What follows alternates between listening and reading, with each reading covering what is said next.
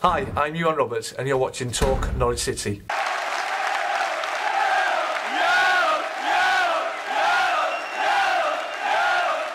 Hey, what is going on, guys? Talk Norwich City here, back for another video. My first predicted 11 for a little while because of the international break, but my predicted 11 is about to come up ahead of the Newcastle game, of course, which takes place this Sunday.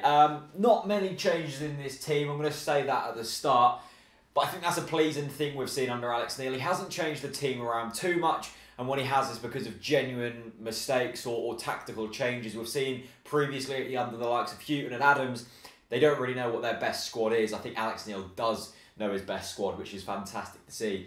John Ruddy in goal, of course, been pretty decent this season. Although, as I say in every video, I think Declan Rudd is very, very close to him at the moment.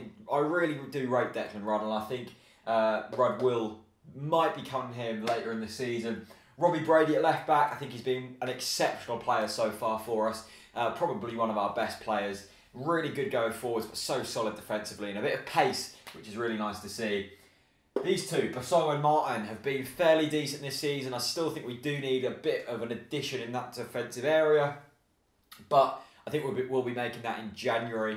I think Martin and Basong have been fairly solid. They've made a few mistakes here and there, but considering they've had a big step up from the Championship, I think they've coped fairly well. And Stephen Whittaker at right back, I really don't rate Andre Wisdom that much, so I'm going to be putting Stevie Witts in there. Now, this is where my midfield has changed slightly. By the way, this is a substance. We'll get onto that in a bit. But this is where it's changed slightly. So Matty Jarvis still on the left. I think he brings so much to the team, adds us pace and directness that we haven't had before there. Howson, I'm going to leave in there. I don't think he's an effective right midfielder. I think he is a central player and he needs to operate from that area. Really didn't like him out on the right when he played there against Leicester. Alex Tete, I'm going to be bringing Tete in. I did leave him out in the last game. I put Dorrans in there, but I think he's had a fantastic international break and he's added some goals to his international team, and he's so decent defensively, sort of in that midfield position. So I think Tete is going to be a sure midfielder for this weekend's game. Nathan Redmond on the right. You know, Newcastle are a team in a losing mentality at the moment, and Nathan Redmond is the kind of player that can really punish teams. Now, if you give this guy the ball, he's going to be causing damage. Maybe not all the while. His consistency still isn't really there, but he's a player who can do damage, and that's what we need against Newcastle. Wes Hoolahan in it, he's going to be getting a lot of space against Newcastle. Not the most solid defensively, conceded, what was it, 6 or 7 last game against Manchester City. 5 of them to Sergio Aguero. So I would have thought Wes Hoolahan will be getting a bit of space in this game, and that's when he operates best from that number 10 position. And then, this is probably the most controversial position, as always, mainly because we've got a nice sort of rotation going on up front. And everyone just likes to see strikers doing different things. But I think Mbakani is best suited for this game. And I'll tell you why. I think Mbakani this season, admittedly, he has only scored 1 goal. Nice finish. He has added the most intelligent runs to the team. Now, I really like Cameron Jerome, we're going to be talking about in a minute. But I think Diamersi Mbakani give slightly more than Jerome. Jerome is a fairly basic player for me. He'll do a job, he'll work hard, he'll run the channels nicely.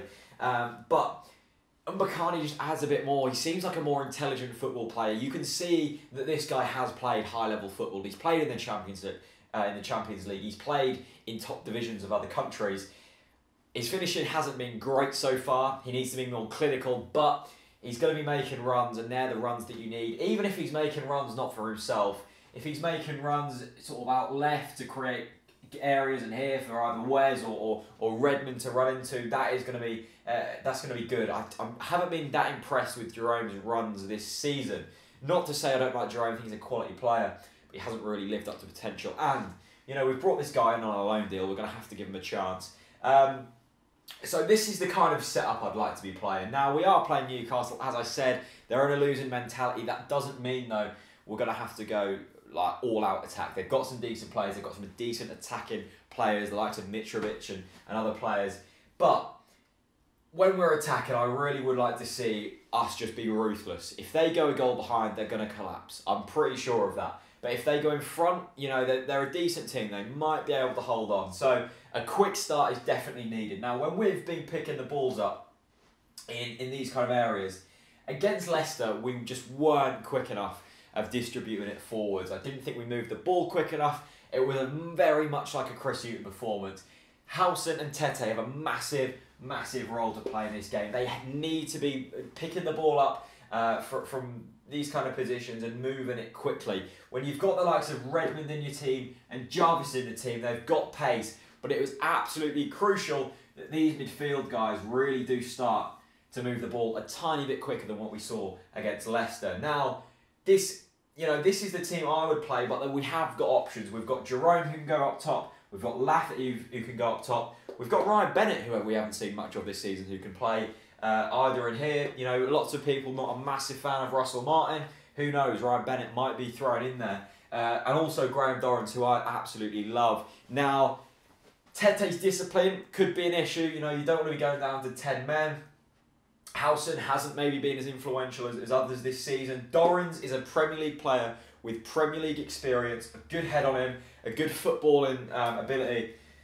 Could Dorrans be the player to take on Newcastle? I'm not sure. So this is the area which I'm most unsure about. I'm certain Mbakani is the best player to be playing against Newcastle. Obviously, this is my preferred 11, so I'm not too sure what Alex Neil will be playing. Bennett, you know, you could chuck him in there. Is he ready? Lots and lots of options we can pick. But this is the team I want to see play. Let me know what you guys want to see. Do you think this is a suitable team, or do you think it's absolute crap? I don't know. Let me know. I feel like a poor man's Gary Neville doing this, acting like I know about tactics. But yeah, let me know in the comments. It's always great to see your interaction in the comments, especially on this show, because I do love to see what everyone wants to see, what team they want to see play. Anyway, loads of preview content coming up ahead of this Sunday's match against Newcastle. This is my preferred 11. Have a fantastic day, and I'll see you very soon. I don't normally get starstruck, but Grant, it's an absolute pleasure to speak to you tonight, mate. You've just done Tales for the City speech. How was it, mate? Yeah, it was really good. I think everyone enjoyed it. Well, I think everyone will go away enjoying it. It seemed like it's good. Obviously a good bunch of...